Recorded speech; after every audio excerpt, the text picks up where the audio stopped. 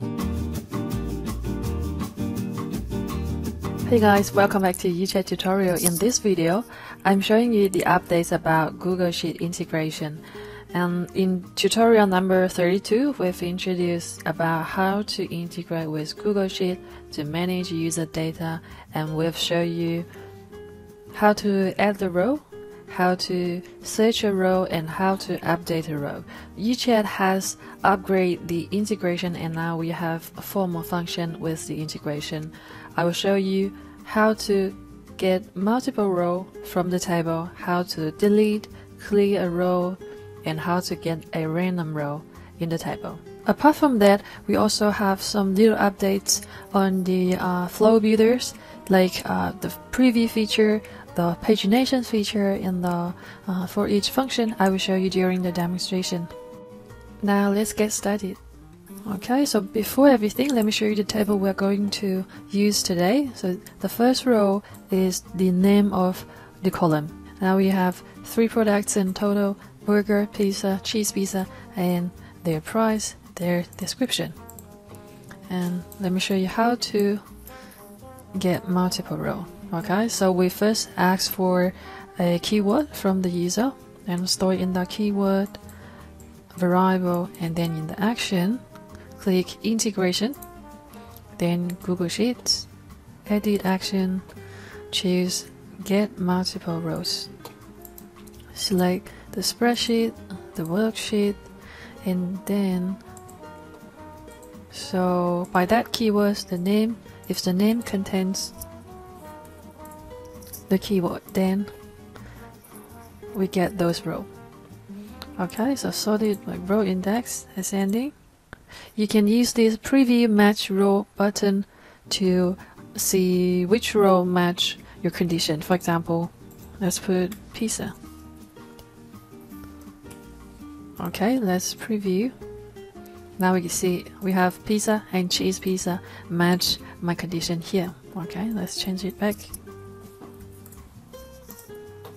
Okay, and limitation set to 30, save it to products, and save. Okay, so when not fun or fail, let me choose failed. So you can give some prompts, like for example, no result with keyword, please try again, and yeah, like that.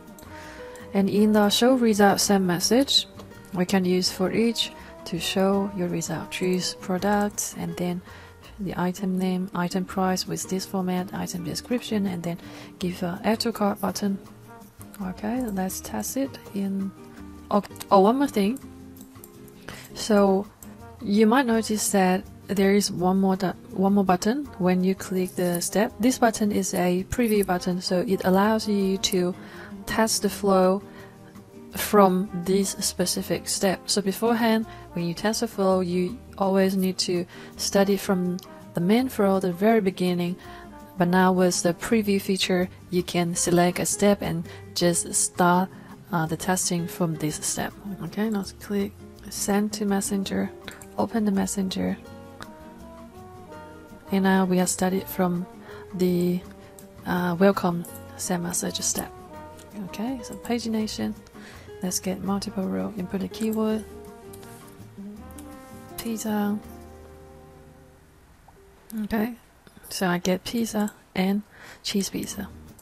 Alright, and we know that you can show 10 cards at most in one message. What if I have more than 10 search results, 10 products to show? As I said, one of the update for our flow builder is pagination feature. So it's in for each type. It's here.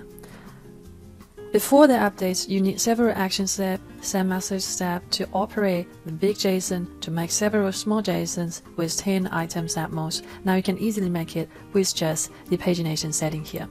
So let's make it 10 items per page, and then maximum total item, make it 30, and then so that's 3 pages in total, and you can edit the quick reply title here, next page, and publish, and let me copy some more products because I just have 3 products right now.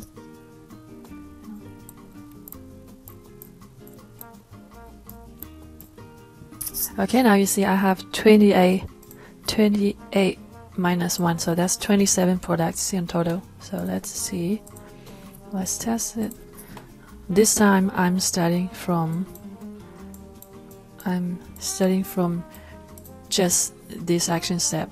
I'm going to change the delete this condition, so the system will show every product in the table. And okay, so publish, and let's test it.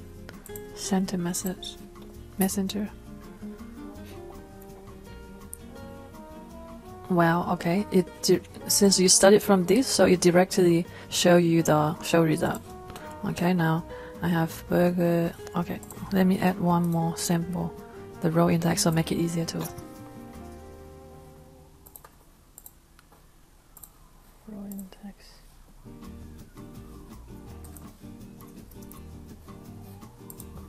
Okay, let's try again. Okay, so this is the row 2, 3, 4, 5, 6, 7, 8, 9, 10, 11, and that's 10 in total. And here you have a next page button automatically generated for you, and you click it to see the next page. Okay, start it from 12. This is 11, this is 12, 13, 14, 15, 16, 17, 18, 21, and yet I have another next page because I have 27 in total. So yeah, I have row 28, but that's 27 product in total. Okay, this is the pagination. Great, that's how we get multiple row. Now let's have a look at the next one. Delete and clear row. So what is the differences between delete and clear? So in your table, if I delete a row, so let's delete. Okay, now we see the row 3 now becomes the row 2, and everything following change their row index. And if I clear a row, so clear a row, now row 2 become blank, and all the rest remains their row index. So that's the differences. And in your action step, okay, edit action, then choose clear or delete row, and again choose your table, and then add filter if you need. For example, I add if the price, if the name is burger. Okay, save it and sort it by name. And now, so you can choose how many rows you're going to delete. The result varies depends on how you sort your column. If I change to sort by row index ascending, then row number 4 will be deleted. Change to descending, then row number 25 will delete it. So it's different, depends on how you sort your result. Great. So if I choose maximum 10, then row 4 to 25 will be deleted because their name is burger. Okay, and that's about how to delete row. Now I'm going to show you how to get a random row. So select get random row, again choose, okay, again choose your condition. So I'm not going to put any condition, so this will give me a row from 2 to 28 randomly. So now I get 26, and preview, this time 11, 21, number 9. Yeah, that's how you get a random row, and then you can store it in your variable to show it later. Yeah. Okay, that's all about our new feature. Thank you for watching this video. If you have any question, please comment below, and see you next time.